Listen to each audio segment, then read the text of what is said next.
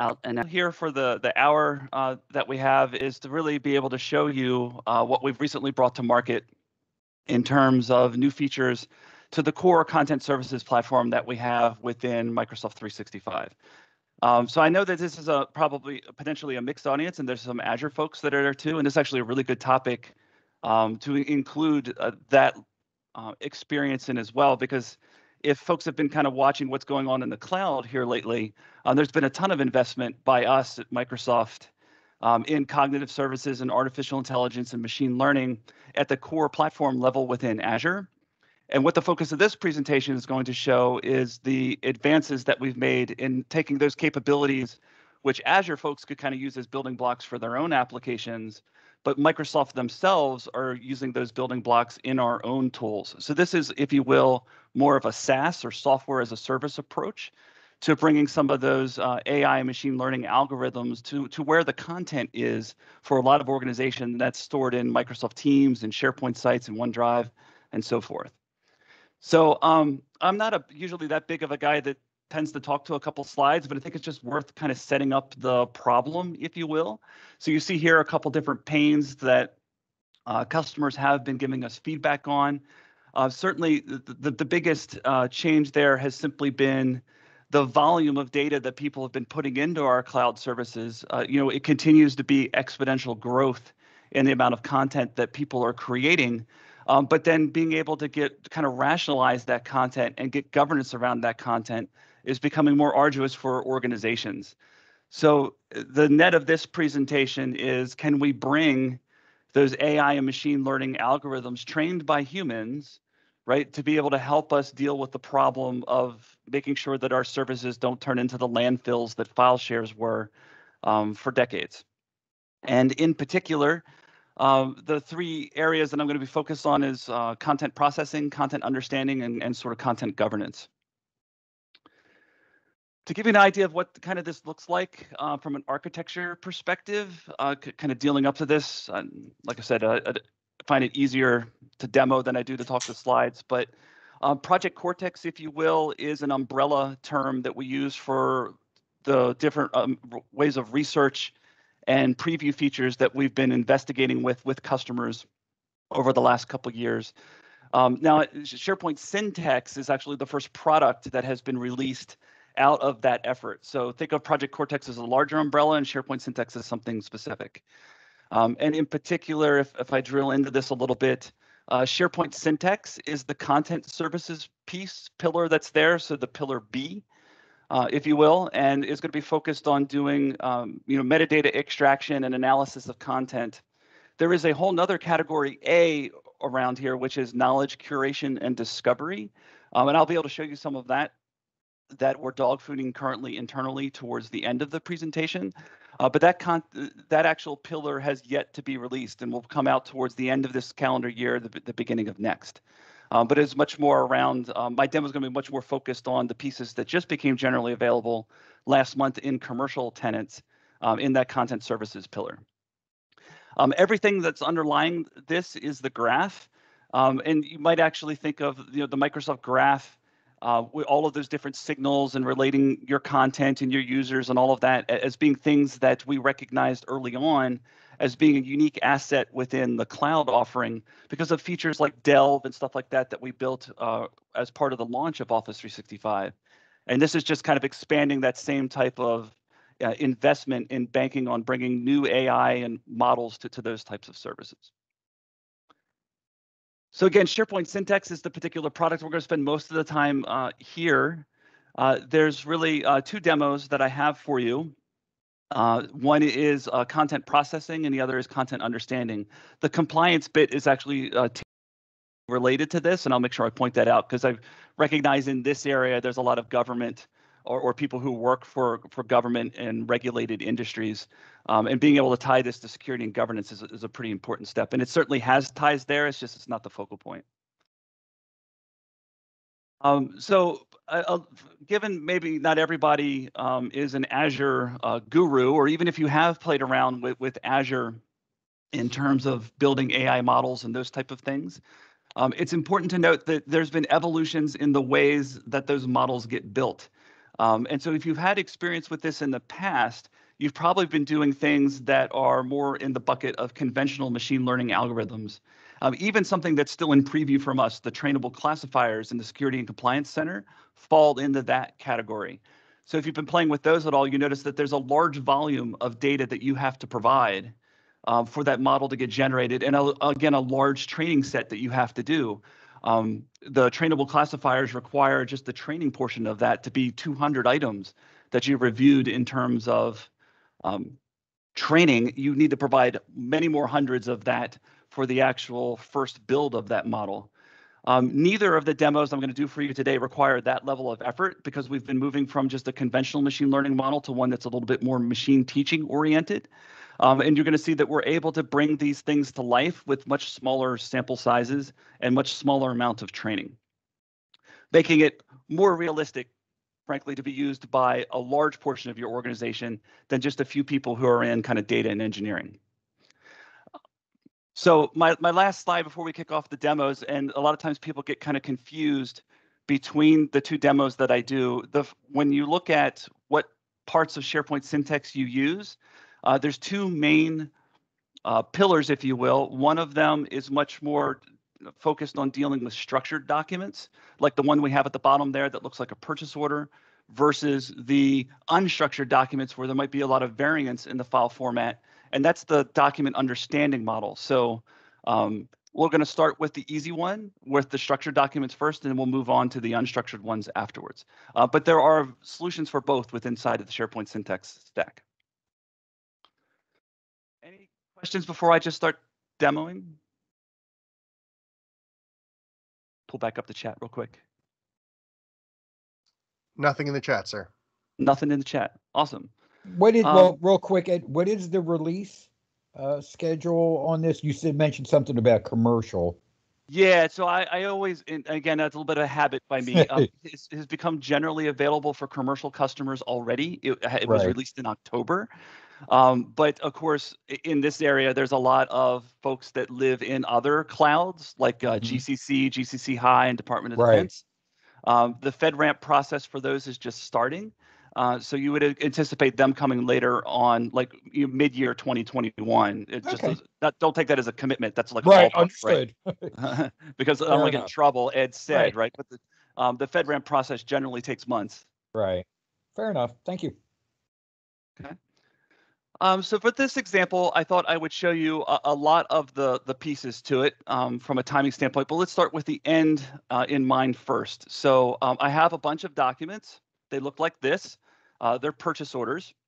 And what I've identified in the model that I've built, that there's some key pieces of information that I would like to be promoted as metadata, right? And in particular, the actual purchase order date, the purchase order number, who the vendor is, who the requisitioner was, the shipping method, and even the total that come out of this. And this is inside of the scenario that we refer to more as forms processing, because this document's always going to look this way. And the key pieces of information that I want are generally in the same spot within those files. So if we go back over here, I have a whole bunch of them sitting over here in my library. Let's grab a unique one, which that's always a challenge for me to remember which ones I have dragged on and which ones I have not. So let's do it with Johanna. So let's go in and drag that to upload it into the site. You'll notice that I get in the notification there that your file is being analyzed. Right, and once the file has been processed, the page will refresh and go in, and it'll actually notice that originally the content type for here is of type document. After it's been analyzed, if it matches as being a file that fits that format, it'll be switched to a purchase order, and it'll pull out the key pieces of metadata that are inside of that document, which was a file format PDF, by the way, just in case you didn't notice that as part of it. And that will take a minute to happen, but we can try to force the issue here a little bit by refreshing the page and things along those lines. It's not immediate. It is a flow that's running behind the scenes that's doing all of that work. And if it doesn't come up right away, we'll certainly come back to it to see that it's happened. But you can see the others that are here have had that metadata pulled across. So quick question, Ed, from a volume perspective. If hundreds of forms were added simultaneously, That's going to put some load on 365. Yep. So it is an So asynchronous process. okay. Right. So it does have the ability to scale. Now, when we come back and talk about like licensing of this and all a little bit later, this whole thing is based off of AI Builder being used inside the tenant, which is the part that's actually doing the OCR on the PDFs themselves.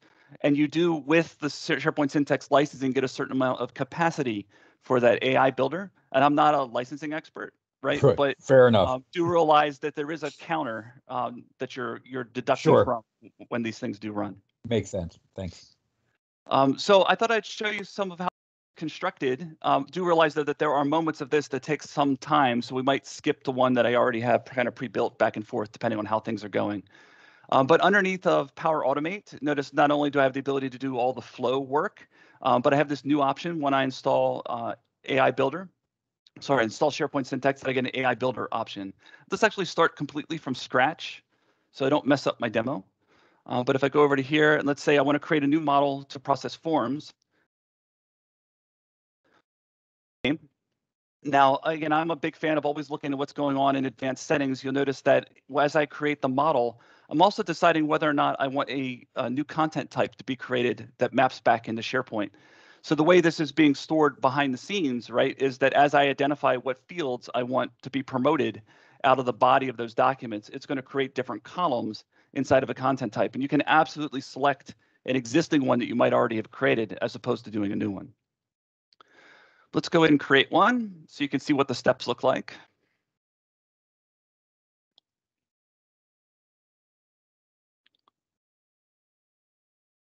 And I already have teed up which fields I want to grab. Now, because I create this demo over and over and over again, I like to prefix mine so I don't get my content types overlapping each other. Right, so the first thing it's asking me is what information am I going to want to extract from the documents. Let's go ahead and add these in real quick. The customer's name, the vendor, the date, the number, total and shipping.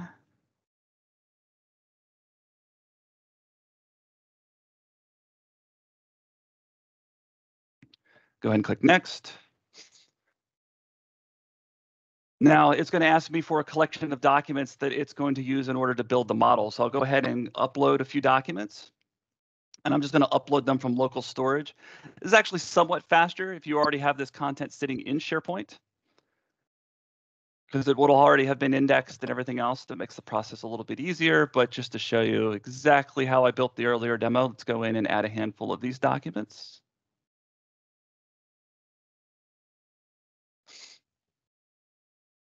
You don't need many. The limit here, if you're looking over there on the right-hand side, is you need at least 5 examples of the document. Of course, the more examples that you provide and the more training that you do, the more accurate that model's going to be. And especially if you have things that are a bit of variance, when we get to the content understanding, you're going to want to make sure you have enough examples for it to be able to do that determination. Now, this analysis here usually takes like 1 to 2 minutes.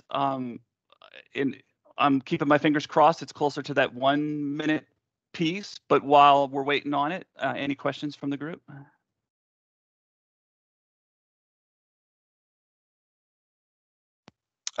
I saw somebody earlier this year, I guess, demo AI cognitive services, Azure Cognitive Services, to do something like this. Is this kind of where this came out of? Yeah, so that's what I was saying earlier, is that these types of things you could have done in Azure with the building blocks that are there.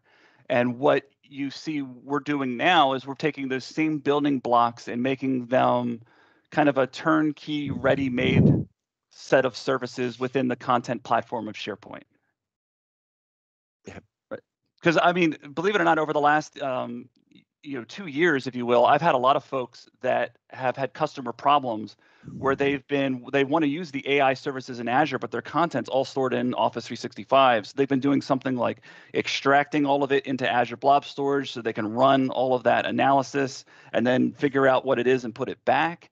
And it's just a really kind of nasty kind of back and forth. So This is meant to be like a SaaS-based version of that, in that the models are and services aren't things that you have to deploy. They're already there. It's just running through this configuration wizard to make it happen.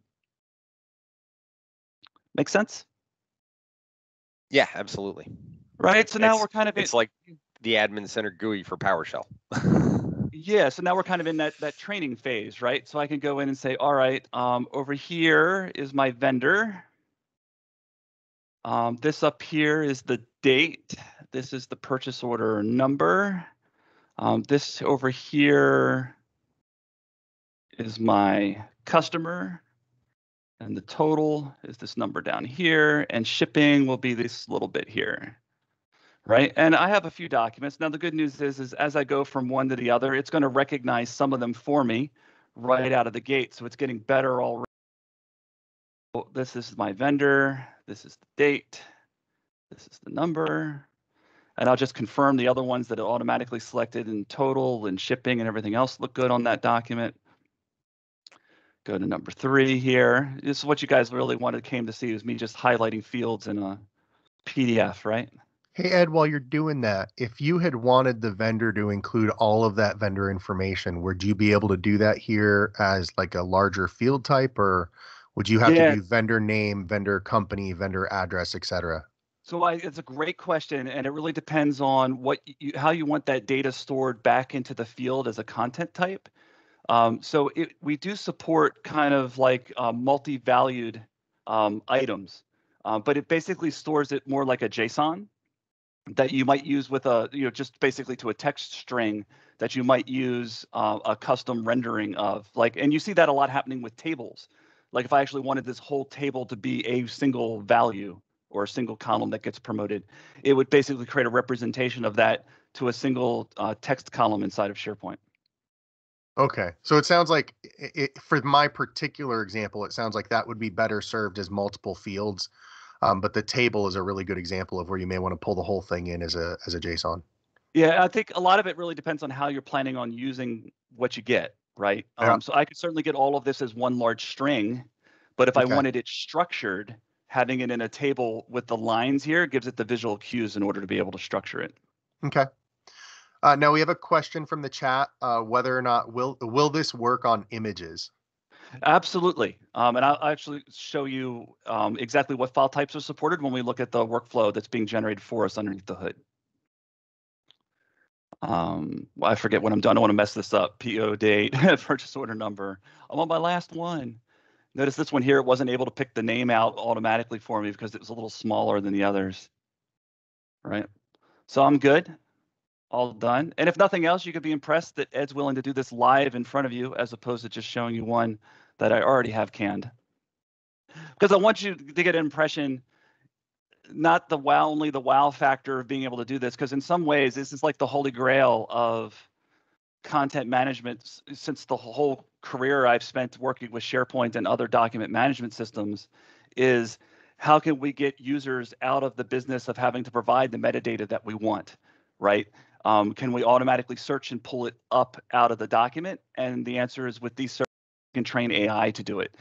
The example I'm showing you here is the structured one. We'll get to the unstructured one right after this. But the reason I wanted to show you all of the steps is because I wanted you to understand how much level of effort it takes to build them. And hopefully at the end of the presentation, you'll agree with me that it's not that bad at all. And this is certainly something a power user within an organization to do, not necessarily someone from IT. So our model is training, which it'll just take it a second. Now, we don't actually have to wait for this to finish because there's only 2 clicks that are left after the model's been trained. There's basically to publish the model and say that you want the model to be used. And when you say that you would like to use the model, it recognizes that you were targeting SharePoint as the original source. So it'll automatically go and build you a workflow using Power Automate to take advantage of the model that was built. So you don't have to know how to do any of this Power Automate stuff yourself. But I thought it would be interesting to see what it built. So this is the one that's running behind the scenes that we just kicked off earlier. And if I go in and click Edit, you'll see that the workflow is tied to the actual library. So when is a file created here, you're going to see the file extensions that it supports. So PDF, PNG, JPEG, and JPEG. So obviously off of images as well as PDF files.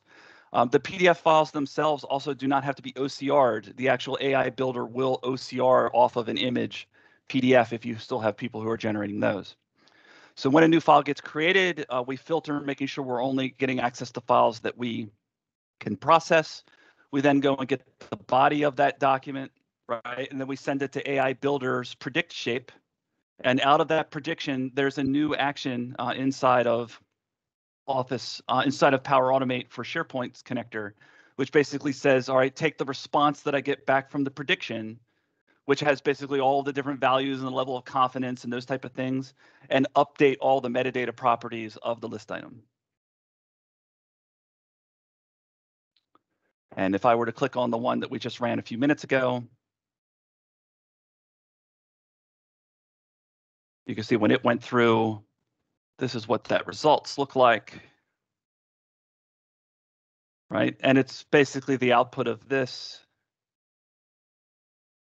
You know, here's the display name, it's shipping, the value that it found was parcel post, and the confidence level was 1, which 1 is 100%. So values closer to 1 are much more accurate than ones that are not 0. And then here's the update that went back to that particular file.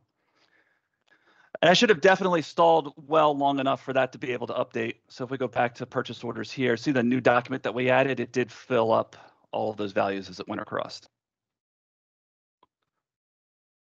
So that's my end of the first demo. Any questions related to that one? How does this relate to the I can't remember the exact name, so forgive me if I'm not making sense. The classifiers used for records management? That's a great question. For this one, it doesn't. Okay. For my next one, it does. Then I will withhold my question. Right, and the reality is because so with this form processing model, what I've really done is build a model that's tied to a single library, right? When you start thinking of classifiers and things that are a little bit more enterprise ready, you're talking about building models that you're going to use at multiple locations, and the content understanding scenario falls more into that category. But if you were just to compare, Jay, this to a classifier in the Security and Compliance Center doesn't extract metadata, right? It basically just says, is it of this content type or not? Right, and then you can add a retention label or a sensitivity label to it. Yep. And the training model is one that's based on machine learning. So you're back in the world of, let me provide you 500 documents to build the model off of, and let me provide a set of the 200 to train you off of. And I know all of this because I just spent a whole week building a single trainable classifier in order to show a customer at the beginning of December. Yeah, because it was really hard. Because we have a customer who's going to use trainable classifiers or who wants to use trainable classifiers to automatically categorize their records. And that's the big concern I have going into that is every single type you need to train, and that's 200 documents. It's setting it up. It's a big effort. It's a big lift. And I'm intrigued by this because you're like, you don't need that many documents. And I'm like, you really didn't need that many documents. Yeah, so hold your thought for related to the content center. Now the content center doesn't equal, which is the content understanding solution I'm going to show you next, doesn't equal trainable classifier either, but it's closer. And when you see exactly why, I'll make that connection of how does this relate to security and compliance kind of at the end. Cool. But this solution here is definitely targeted towards kind of that power user because it's using the Power Platform in terms of AI Builder. And one could argue that you could have built the solution I just showed you yourself if you were educated enough in the Power Platform and AI Builder to do it. The difference here is just how easy it is in terms of all of the wiring being done for you. That when you go in and say what you want to get out of the documents, it automatically creates the content type. It automatically changes the view of the library. And then when you click publish, you don't have to build that workflow. That workflow is going to be built for you, and it's going to automatically write that data back to the library accordingly. Yeah, we've had a team of 6 programmers creating a basic AI to do a one-page form, 30 or 40 fields inside of it, but still. And they've been working on it for 11 months. They got another month to go. And it's like, yeah, I can do that for you in about a day. Yeah, I mean, I've gotten to the point now where both of these demos that you're seeing here, I can build in under 30 minutes from scratch. Because I've done it a lot. Because I've been doing trial tenants, right, and then throwing them away after the trials run out. Hopefully, I get some official licensing that I don't have to keep repeating that behavior. This is not labor intensive at all. And you have the benefit of all the UI, right, that you get from SharePoint that you don't have if you're just dealing with Azure. You have to build your own interface to that repository. Yeah, that was the part that was like stopping me when the with the Azure Cognitive Services part, because he was like, okay, and now you got to do all this JSON stuff, and I was like, yeah, I don't know. Now I don't have to. So all right, so the second example that's here is a new. So when you install the SharePoint Syntex licensing into the tenant, it asks you as part of the general setup to create a content center. So think of Content Center almost like Content Type Hub, right, as a place where content types are being created. The difference is that this is focused on your models that you're going to use within the enterprise. And this is much more in the arena of document understanding. So this is something we're going to be able to use across multiple libraries, across multiple site collections, and we're going to be able to use it on unstructured documents, not just the highly structured ones that you saw earlier. So to do this, you can go in and create a model. Now, I've already created one. I'm just going to walk you through the bit that's here. But you'll notice that because it's not structured, there's a little bit of a difference in the way that you go through and actually build the model and highlight it. So what I have here is a bunch of different statement of works, actually it's a combination of statement of works and benefit change notifications. And I've created a model where I will have some key pieces of information that I would like to be promoted as metadata anytime the system comes across an actual contract benefit change document. So very similar type of flow in that we're basically going to add files. We're then going to figure out what we're going to extract, and then we're going to build a classifier which will help identify that it is of type benefit change in terms of the document. So inside of this, you can go in and add documents. Again, you can add documents from already existing SharePoint sites or upload new ones. I already have some training files that I've already imported into this model. Notice the piece of information that's up here that's a bit different than the last one that we had, in that this model, because you might actually, when you publish this out, have multiple models working on the same library, it wants to make sure that you provide negative examples as well as positive ones. Right? Because it's going to be monitoring a library and not all of the content that's there might be of this particular type of file. So I have a whole set of them. The next step in working with these documents is to focus on what pieces of data are you going to extract out of it. And I have two. I'll show you what these documents look like and how these extractors are built. Basically, each of these documents have an insurance provider that's referred to inside of the text and a date that benefits change will be effective of.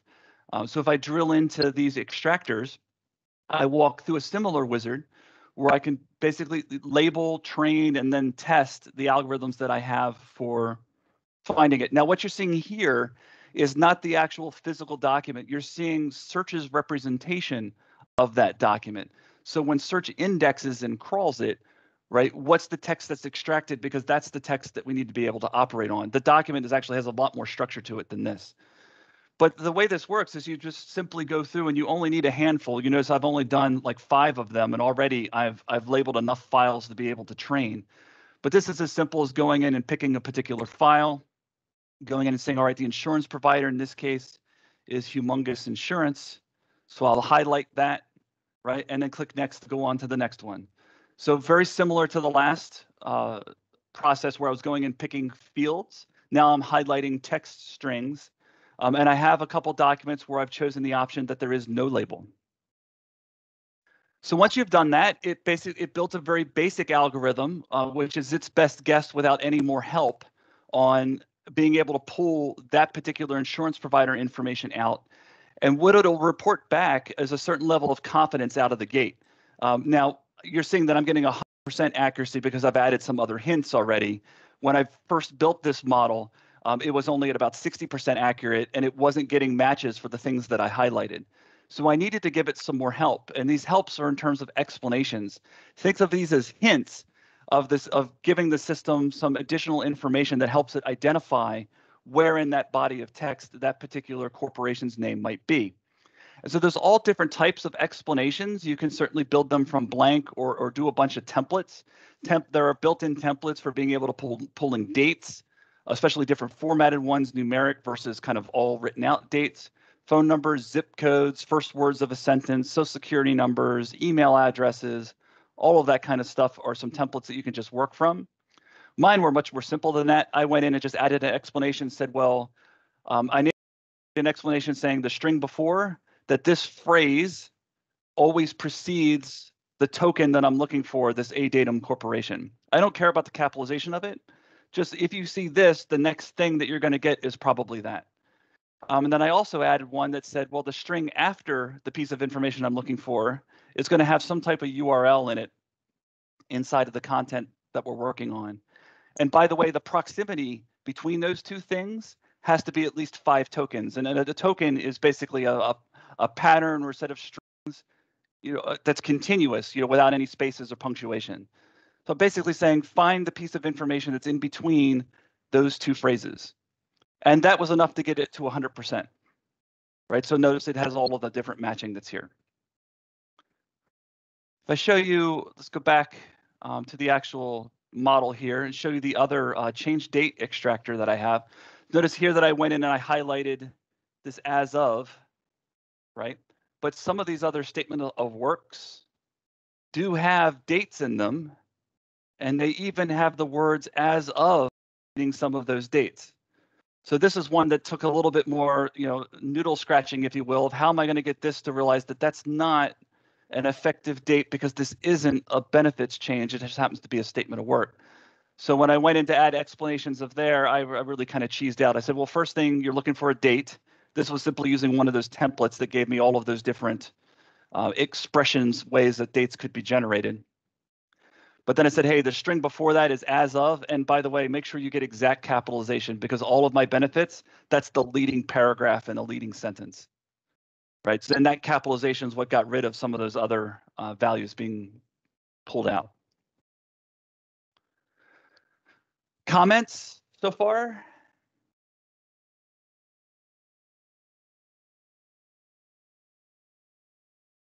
So what I've shown you here is the difference in going and pulling out key pieces of information of documents that aren't structured. The last piece of this demo is basically to go in and train a classifier. And the classifier is just a yes/no question. Is this document one that you care to match to this type or not in the model? So you go through, you enter a couple positive, you enter a couple negative, and you're good to go. So the biggest difference is, Jay, and this is related to your question, right, is that now that I have a model, I can designate places where it can be used. Right now, unlike trainable classifiers that you can actually just go and tell them to hunt, look through my entire tenant. These models, at least today in their release, you have to go and publish them so they then start taking over operation of particular libraries. So I could go in and say, look in a particular document library and click add. And now all the documents that get uploaded, the model will examine them, see if the classifier matches. And if it does, go in and start extracting that data. There is one other thing that I haven't shown you yet, is if I click up model settings, there's retention label. So in addition to doing that extraction, we do have built-in support at GA, at General, automatically applying a retention label. And this is honestly, with most of the customers that I work with, this is the big win, because people are dumping a bunch of content and having some other system be able to look at that, extract the key metadata values out of it, and set the retention policy. Right, and with a little bit more of a fine-tooth comb, if you will, by looking in certain repositories than the trainable classifiers. Eventually, you will also see something like sensitivity labels being added here. So we could integrate this with Microsoft Information Protection and possibly have the files being encrypted and things along those lines. But it's a little bit more roadmap. The retention label shipped as part of general availability.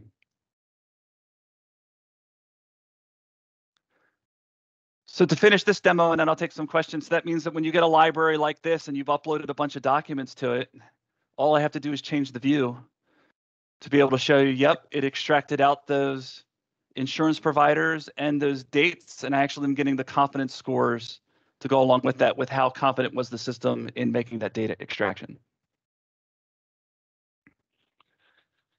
Comments, questions, criticisms? Hey Ed, that search is it's the standard search, right? So you can't designate looking in a header or a footer versus the body. No, you cannot. Okay. At least not that I've come up with, unless there's some way of looking at that search index from a content perspective and using some of those explainers to look for, but no, I have not tried. No. This is all pretty slick. Thank you. Hopefully the demos are coming across. Yeah. All right. Yeah. So those were the two, right? And that has shipped, right? And I'll talk about licensing a little bit at the end. I always save the stuff for the end that everybody asks. But that is SharePoint Syntex. And if you deploy it, I'm using this is not a dog food tenant. This is generally available commercial trial tenant that I stood up. If you add SharePoint Syntex trials to it, just a little bit of a caveat there. SharePoint Syntex, if you were to buy it for an enterprise, would also come with AI Builder credits. But if you're just doing this to play around and you're only adding the SharePoint Syntex trial, you're only adding a trial that's 25 users. And that's not enough of a threshold for that package to also include AI Builder credits. So if you want to build these demos yourself, a way around that I found is to also add the RPA trials. RPAs are the robotic process automations, the features of Power Automate that include the ability to automate the browser and things like that. If you add that trial in addition, that will give you enough AI Builder credit to be able to build these demos. Would not be a problem doing this at an enterprise level, but if you're doing this just as yourself, playing with only 1 or 2 users, the SharePoint Syntex license by itself, the trialing mechanism doesn't give you the licensing credit. I want to show you one thing that's a little bit more coming of age, though. And this is kind of in that knowledge arena where we are going and stuff that will be released, again, more towards the end of this calendar year, the beginning of next calendar year. And that is more within that knowledge pillar of Project Cortex, as opposed to the content processing stuff you've seen lately. And this is around topic extraction. So those of you that are Azure nuts, right? Put your Azure hat back on, and you know that inside of cognitive services, there's a service that allows it to process a document or a web page or something along those lines and do key term extraction, right? These are all the pieces of information, whether they be people or projects, products, or named things that look like it's important into that content. So we care about that as well, because what we've recognized is that though organizations have a lot of content, they don't necessarily have a lot of knowledge. And so what we're doing is bringing those types of services to be able to operate on the content inside of M365 as well. So as search and the graph and things operate on that data, you'll be able to match it back to, let's say, something very similar to like a term set in the managed metadata service of key things that you care about as an enterprise. And from that, it will generate a wiki to be able to show you, here's all the knowledge assets that relate back to those terms. So that was a long explanation. Let me show it to you in action. So this is a page, just a plain old SharePoint page that got generated by the fact that I published a demo earlier this week. I built a Power App to be able to highlight some of the features of the Surface Duo devices that we have. And it put up a nice little text explanation and a couple links to my video. But one thing I didn't do when I created this page is I didn't make that Surface Duo a hyperlink. So inside of our Microsoft tenant, Surface Duo, it being one of our first-party devices, is one of those terms that we care about. So if I highlight over that, it's going to pull up not a people card, which you might expect if I was highlighting a person, but a topic card. And these topic cards basically give me insights into, an explanation of what the Surface Duo is, who are some key people that are involved in that, and then even some resources that I might be talking about that particular term or that particular device. I could give the system feedback, since I'm the author of that content, as to whether or not this is truly relevant to the Surface Duo. But if I click View Details, right, actually I've already opened this up at a tab, this takes me to another new site type that we're introducing as part of Project Cortex, and it's referred to as a knowledge center. So think of Knowledge Center almost as like Wikipedia for those topics that you care about. But unlike Wikipedia, where you're crowdsourcing it being written out, the system is using the AI to automate and curate the content that your publishers can just pin to these pages. So these are still SharePoint pages, so you could certainly author them. But notice that it has a bit of a description. It could certainly connect to me with different people in the organization. And then here's content that was recommended by the system and approved by the curators of this page as being content that's related to Surface Duo stored inside of the tenant.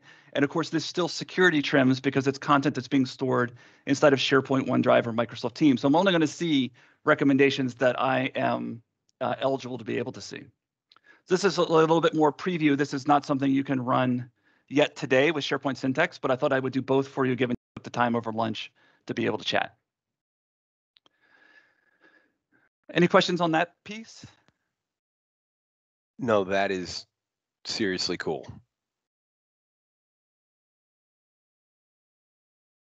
Yeah, and we have shown both publicly. So I will make sure I get these slides to Jay, but there are some videos here at the end of different blog announcements and videos and different keynotes that happen as part of Ignite that you can go out and watch if you want to see more demos. I'll be honest, if you watched any of those Ignite sessions, they tend to show you the big bang at the end. They don't show you the how, and that's why when I did this call, I wanted to show you actually building that form processing model.